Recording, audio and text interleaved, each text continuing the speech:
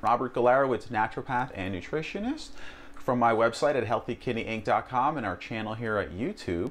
And I was catching up on some reading and got some good news for anybody that has cystine kidney stone, which is a genetic disorder where you leak an amino acid out and it turns into kidney stones. And cystine kidney stones from cystine urea is a genetic disorder.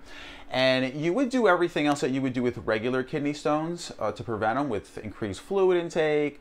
If you don't have kidney damage, maybe you want to use a potassium citrate supplement. If you do have any kidney damage from stones, you might want to look at sodium bicarbonate to help alkalize you, which helps stone prevention. But something now is called alpha-lipoic acid. It's a nutrient. I've personally taken alpha-lipoic acid on and off for years because it has kidney benefits, and it's an antioxidant, a very powerful antioxidant. And in this study that was published in the Journal of Pediatrics 2020, and it's titled Alpha-lipoic acid improves cystine solubility in cystine urea. Report of 2 cases, so it was 2 girls. There are some mouse studies that showed it benefited. So it was a 13-year-old and a 6 and a 15-year-old.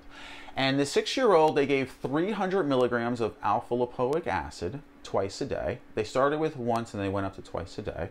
The older girl, because she had more body weight, they gave her 600 milligrams twice a day. And you can get this in 1 pill. For younger children, they don't make a powder, so you're gonna have to open up the pill. They don't make a powder that I know of. They probably do. I'm sure they do. If you search Amazon or search online, they do. But I've always used pills, and that's what I've recommended to people here at healthykidneyinc.com. And so you can open the pill and put it in something, maybe some applesauce, blend it into a juice, a yogurt, whatever it is. Whatever you can get it in. And that showed that it helped prevent the stones, and it's safe to take that for long periods of time, that we know from other studies.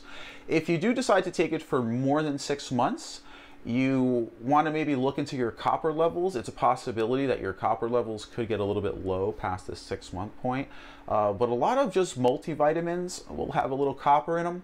And you can always supplement with a little bit of copper too, if needed. And that's really like if you're looking to take the supplement more than like 6 months. So that's something that you can do if you have cystine kidney stones.